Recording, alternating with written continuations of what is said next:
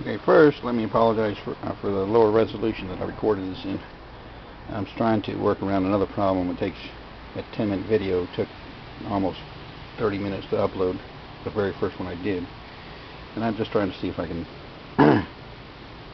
deal with that later on. Anyways, this is my observations from playing around in my different plate configurations. I was just experimenting with different combinations. And you notice I took my original plate configuration and I took it down to 5 plates, and I also removed one of the washers, so it was only separated with 2 of those nylon washers per plate rather than 3. I wasn't impressed with that. I mean, it didn't start making the neutral start working. I think what I need to do is I have to do something to this finish to make that work. From what I'm trying to accomplish, this is probably overkill, and it's an awful lot of work to do the way I built it. You know, 4 bolts instead of 2. I mean, I wanted to control. I wanted the plates to be very close together, and I wanted to be able to control that so they wouldn't warp and short out. So I'm not necessarily pleased with that. I probably will double back on that one and go back to it. But for the time being, I moved forward, and I started out with a different kind of a configuration. I was just wanting to explore just putting in some plates in here that have multiple sharp edges. This one started out as a 2-screw. This is actually my first one. The first one I built, and it generated so much gas relative to the plates. Well, plates in this pretty much were the same for the amp rating, so it was generating the same amount of gas. But what I did notice is that all the production was focused mostly along the screws. Well, obviously that's where it's going to be. I added 2 more screws to see that would do, and the reason why I'm not using this now is because this combination right here and the current solution that I have, it draws more current. It'll draw more current than my battery charger will allow, so I can't really stick with this. I got an idea what I want to do with this. If I get a bigger power supply, I'll probably go forward with that. But for the time being, what I ended up doing is I doubled back to my first screw type. This cap right here came from a Pennzoil oil can, and unfortunately I didn't clean it very well, and it loaded up some of my solution with some deposits, so I had to clean that. This right here, this cap came from one of the green bottle sodas.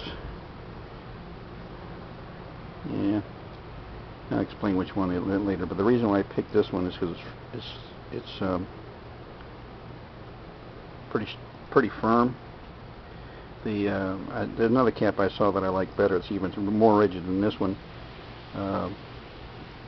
but I'll go with this one for the time being. Anyways, I just want to let you see what this is like.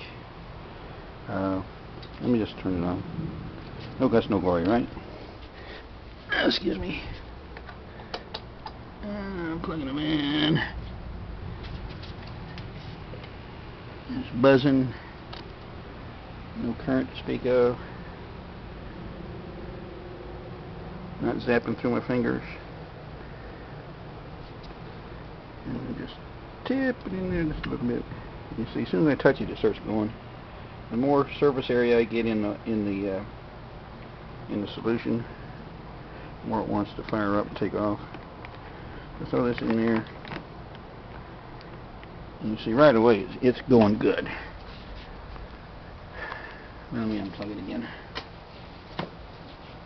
Let it stop. And I'm hoping that you can see this work better. There, plugging it back in. See, on my solution, I've got too much sodium hydroxide added to my solution, I believe. I think what I would like to do as I go with another plate configuration with more of these screws, but reduce the amount of solution, notice that this tank will warm up pretty quick.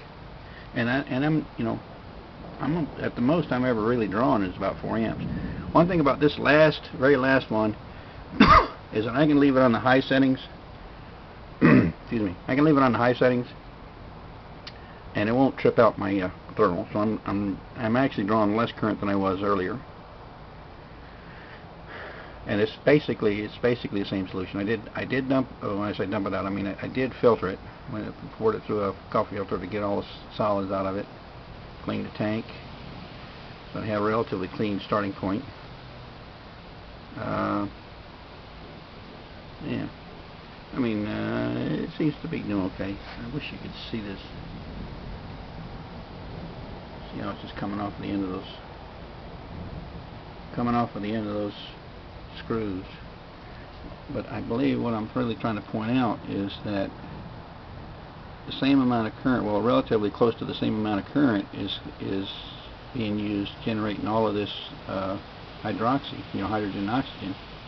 But I didn't need a real sophisticated plate to do it. So I don't know if I mean, obviously this particular design won't stand up under time.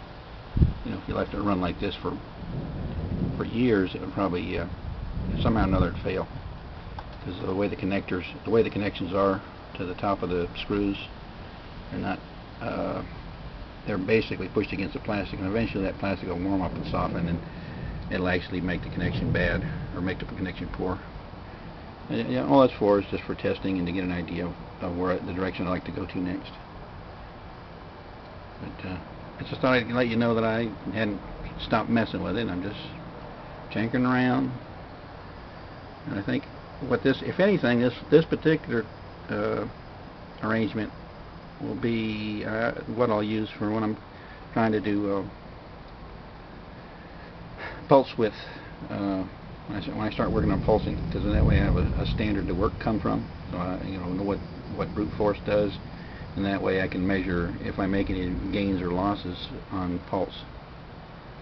But this is more or less actually brute force, and I did confirm that's definitely a half-wave rectifier. It's not a full wave bridge. So I'm getting basically I'm only getting 1/2 of the AC cycle. I got one of those kilowatts, and I'm gonna put in line with it, and that way you can see the total usage, which would include the watts lost in the power supply. But I won't worry about that until I can actually start measuring how much gases I'm actually making. I don't really believe I'm making that much. I mean, if anything, I'm probably making. I don't know, if I was to guess, I'd probably be 1/4 of a liter per minute, maybe. It's not particularly impressive.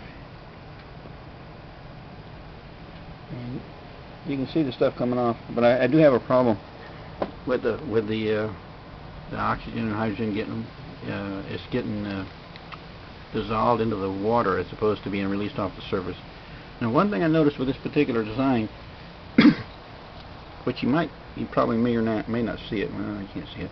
Right there in the middle, I drilled a hole in it, and when I actually held these things vertically, all the bubbles the bulk of the hydroxy wanted to go up through the center of the cap, and what the cap did is it concentrated the smaller bubbles, allowed them to merge together into larger bubbles, and once they were larger bubbles, they wanted to release from the solution much faster, or much easier. And what I noticed when I did that is I didn't have near as much clouding. I didn't have near as much clouding of the solution as I do now.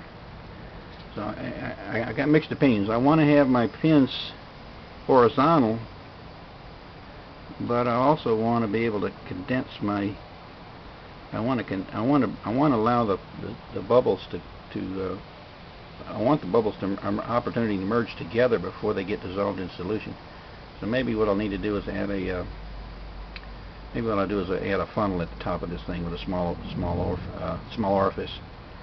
Allow the bubbles to get concentrated together and give them a better opportunity to get released.